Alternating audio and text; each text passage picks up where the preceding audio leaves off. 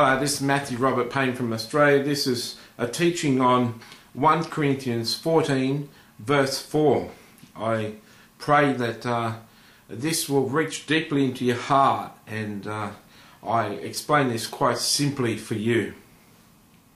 I suggest, if you can, if you've got the time, to go back to 1 Corinthians 14:1 and watch it from that point on. It'll give this context and give you understanding.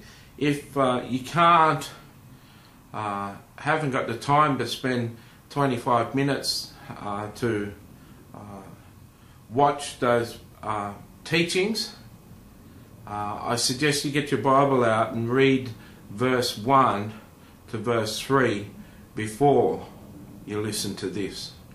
Okay, verse 4, 1 to,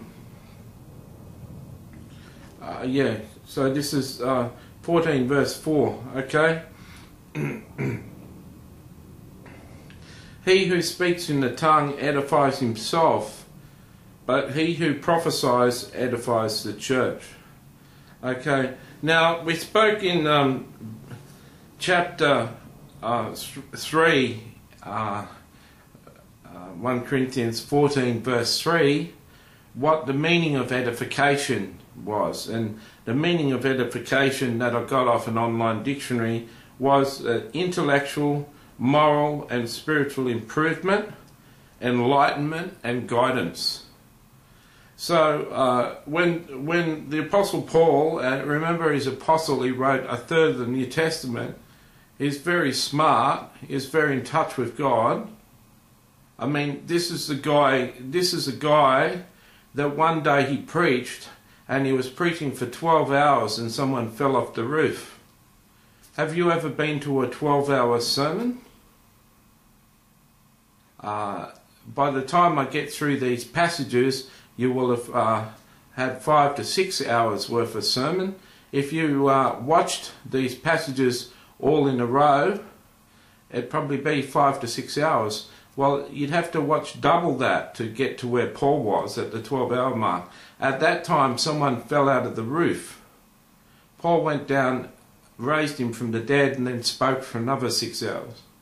The people that were listening to Paul listened for 18 hours. Have you ever listened to anyone for that amount of time? They'd have to be very interesting. That interesting is the anointing of God that was on Paul. He was a powerful, powerful, powerful man of God. So when he says things in this series, if you're going through this series one by one, watching them with me, understand that this is one of the most qualified people, qualified Christians in the world speaking. He's a powerful man. Raised people from the dead, healed people. He prayed on a handkerchief and someone would get the handkerchief and be healed. Demons would come out of him just from getting a handkerchief. Powerful man. So, with that in mind, listen to what he says. He who speaks in tongues edifies himself, but he who prophesies edifies the church. Now, when you're speaking in tongues, you don't encourage yourself, you don't enlighten yourself, you don't improve yourself intellectually, morally and spiritually, and you don't give yourself guidance. As you're speaking in the tongues, those things don't happen.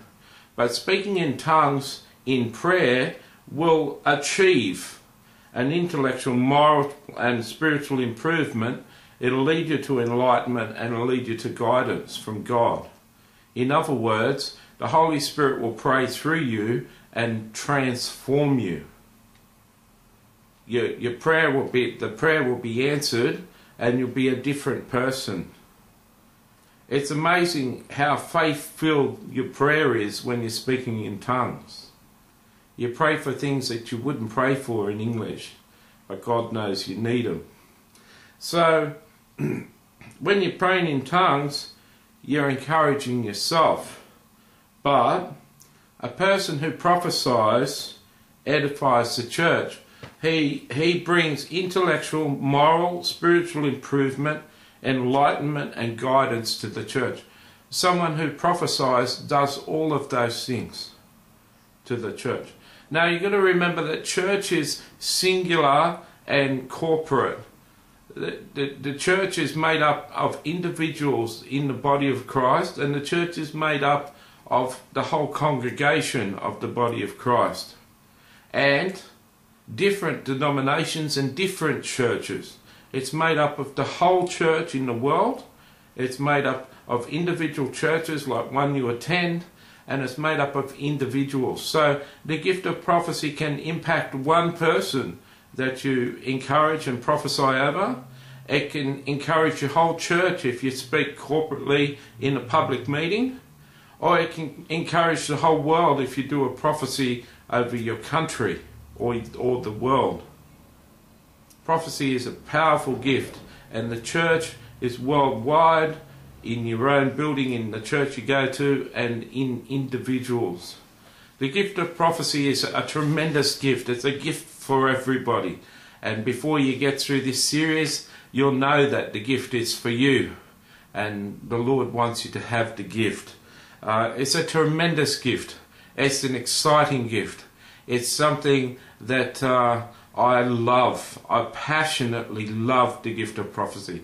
It's just such an exciting thing to be just a problem solver, to be an encourager, to bring words to people that fill their eyes up with tears. So many times I've seen people's eyes filled with tears just from a couple of sentences I've said from God.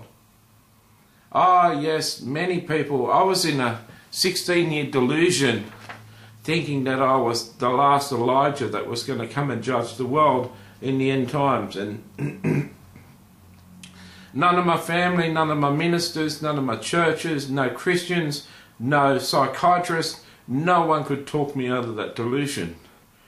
That's the good thing about a delusion, is you think you're right and no one's arguments make sense to you. But then one young prophet said that Jesus spoke to him on a train on the way out and told him to tell me something, and I'm not going to like the message. And I said, did Jesus really tell you to tell me? Yeah, and you think I'm not going to like the message? Yeah, well, I've heard lots of messages of God I didn't like. Tell me. He said, Jesus told me to tell you you're not one of the two witnesses, but you're going to know them when they're on earth. And it busted me out of the 16-year delusion. Totally busted me out. Because it had the Holy Spirit's power on the word. I knew it was true. As soon as it came out of his mouth, I knew Jesus had told him that. That was my prayer for 16 years. Lord, tell me it's not me. Tell me it's not me. For 16 years I'd had a demon pretending to be Jesus telling me I was. And it totally broke that demon off my life. Prophecy solves people's problems. You've got the answer for everyone. Now, you haven't got the answer emotionally and spiritually and biblically with your knowledge of the Word of God, psychology and counselling. You haven't got answers for everyone. But if God can speak directly through you for 5 minutes, He's got an answer for anything. He can tell you the weight of the... he could tell you the weight of concrete that were in the Twin Towers. Exactly. He could tell you the amount of glass that is in your tallest building in the United States. He could tell you what are the dimensions of glass if it was one sheet.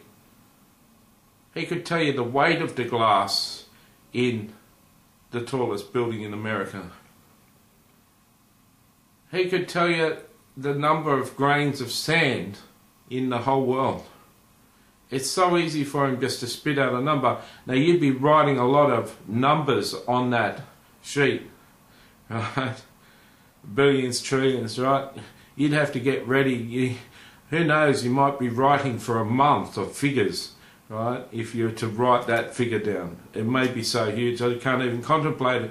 But God could tell you that in an instant. God is so smart. And in the gift of prophecy, when you've got the gift of prophecy, you can be that smart for that 5 minutes or for that minute that you're speaking to a person. Well, wouldn't you like that? Paul says to earnestly desire that gift. Why don't you write to me at my website, find my website and write to me and get the gift.